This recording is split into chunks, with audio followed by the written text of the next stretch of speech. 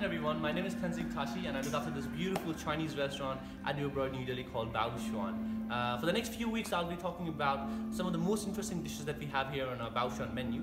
For this evening I've chosen the 63-degree tea egg, which is served here on a bed of a Filo pastry.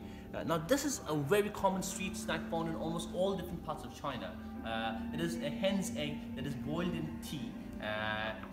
Traditionally this is a hard-boiled egg, but over here the chef has boiled it at 63 degrees and hence it is going to be a little runny. Now chef has also served it on a bed of a Filo pastry and he has sprinkled a little bit of the satay powder on the top, if you notice.